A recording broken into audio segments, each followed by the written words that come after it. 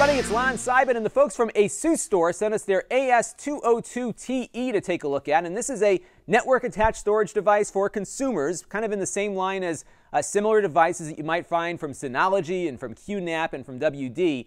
What this one has, though, which I found rather unique, is what's on the back, and this is where we're going to focus a lot of our review on, is this HDMI port, because it is possible to hook this up to your television and be able to use it as a media player in addition to a storage array. So what you can do with this is, rather than have devices connecting over your network to grab data off of here, this can not only store the data but also play it back, and that can maybe reduce the amount of things you have plugged into your TV or whatever, I don't know. Now, it does have a fan on board, and it does have hard drives whirring inside, so it's going to make some noise, but if you have the right kind of video files, it will play them back. Inside, it's got an Intel Atom processor, which is actually more powerful than a lot of these other devices that I've looked at in this product category. Those are typically running with ARM processors, kind of smartphone processors. This has an Intel x86 chip, essentially an Atom chip, which is used in Windows tablets like my Asus here, but it is capable of running probably a little bit more robust software perhaps than some of those other devices have on board. The one thing it's crippled by, though, is that it only has a gigabyte of memory. Now, in a network-attached storage device for doing basic file sharing, that's often not a crippling amount of memory. However, what's happening is that if you want it to act as a network storage device and a media player, having a gigabyte of RAM is very limiting, and I'll show you some examples of that in a minute. A few other features to point out is that it's very easy to get at your drives here. This is a 2-drive array. You can basically just pop your hard drives in, slide them in and out. I believe you can hot swap them if your array is configured properly, probably in RAID 1 mode and not RAID 0, of course.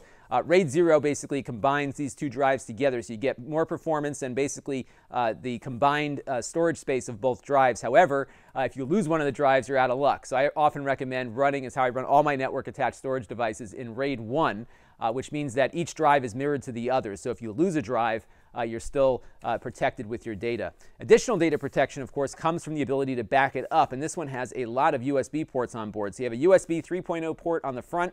This is also tied to a button, so you can push this button here, and if you set it up correctly, automatically dump the contents of a USB 3 device to the storage array automatically. So you can walk up to it with a camera picture card or something and just hit the button, and you can dump your entire day's photographs onto here safely and automatically without even having to boot up anything. On the back, you've got another USB 3.0 port, that HDMI port, which we'll be spending some time on, and then you also have 2 USB 2.0 ports. Now, what I've got plugged into the other USB port down here is a keyboard, so I can basically use this on screen, and this is a nice little keyboard that I reviewed earlier. It's got a little dongle that connects, and it's basically standard USB trackpad and keyboard, and it works just wonderfully, and it works very nicely with this with no drivers. Asustor also has a remote that you can use for using it for home theater navigation, which is an optional add-on. Now, what's nice about having all these USB ports is that you have a lot of options for doing backups. So you can plug in an external hard drive, or 3 or 4, and set different folders to back up at certain times. It's really pretty flexible, very much on par with what QNAP, Synology, and WD have. It's really there's nothing really innovative in that backup procedure, but it has that same feature and can very easily back your data up for you. You also have, of course, gigabit Ethernet for connecting it to your network. And before we get into some of the other features, I did want to touch on the web-based control panel, because this is where you have to do a lot of the initial configuration. So there's essentially 2 interfaces on the device. You have the interface that you're going to have on your TV when the device is plugged in and that HDMI port is activated, and you also have an interface on your computer, which you're going to use with your web browser to connect to the drive's internal web server. So what you want to do is kind of step through those things initially, because you have to actually activate that HDMI feature through this web interface in the first place. And what you're going to see is, once you do that, you lose a lot of available memory. So remember, this has a gigabyte of available RAM, at least RAM that is installed on board, but when you start running video out to the HDMI display, it needs to share some of that memory with the video hardware, so you immediately drop down to about 696 megabytes of available memory, and then you have to get judicious about which of these services you'd like to have on here. I'm not going to step through all of these in this video. If you do have questions about specific features, I'm happy to do a follow-up.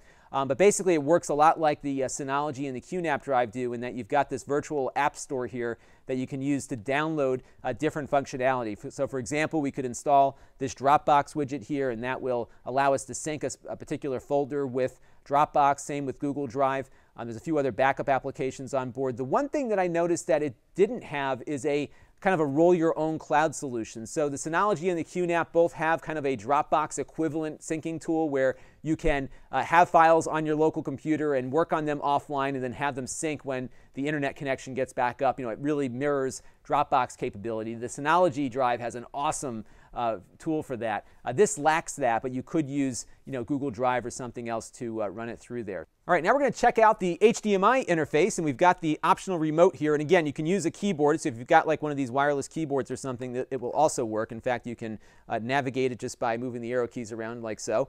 But we can also do the same thing with the remote here, and you can use either one, which is kind of a neat thing. So the first thing we're going to do, though, is pull up XBMC. And before I do, just to show you what this looks like on a better image, this is basically its own little X server that they've simplified to basically allow it to operate with a remote control. So ADM is the web-based control panel that we looked at earlier. You can run it on your television if you want to do some configuration. Chrome is the web browser Chrome we all know and love, and I'll show you that in a minute too. But we're going to start with XBMC, which many of you know as the kind of the quintessential home theater application, and we're going to let that boot up. And one of the things that I noticed as it's loading is that it's only running with the Frodo version 12.3. That's the one that's available in the Asustor App Store at the time that I'm recording this, which is not the most current version. So if you're looking for version 13 on this, it's not yet available. You could probably shoehorn it some way, somehow. I'm not going to get into it now because, you know, I'm looking at kind of the consumer experience that we're going to get out of it. So at the moment, it's not the most recent version of XBMC, but you know, once it loads up, it pretty much behaves like you would expect it to. So I'm just going to pull out here to this view here, and I'm going to load up my test file, which is a Blu Ray dump of Star Trek Into Darkness. And we're going to just navigate through the menus here. I have it copied locally onto my array here, and we're going to go back and play that.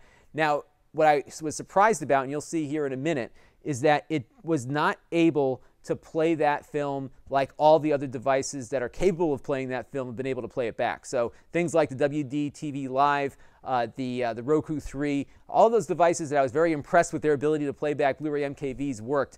This one, it's playing it back, but it's running at maybe a half to a third of the frame rate. And this was the first file I tried. This one just doesn't work. This is not playable, not watchable.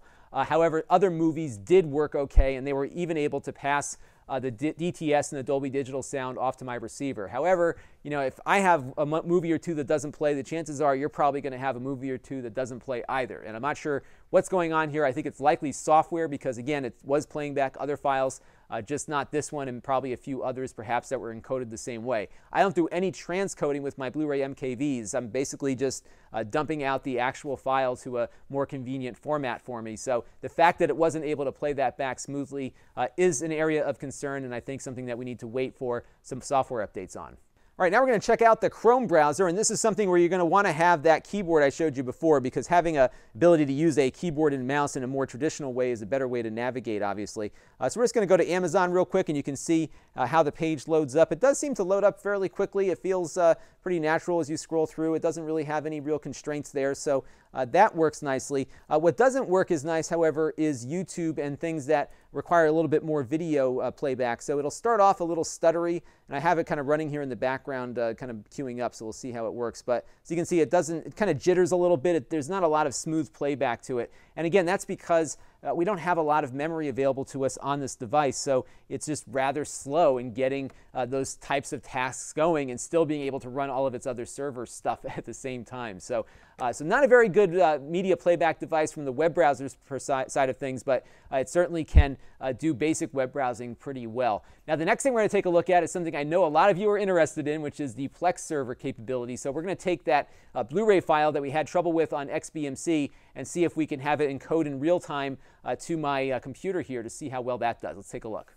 All right, so we are connected to the Asustor's Plex server with my MacBook here, and we're using Ethernet, so the network shouldn't be an issue. But as you're seeing here, it's kind of frozen, and that's because that real-time encoding of a Blu Ray MKV to something that my web browser can play back is just too much for this to bear.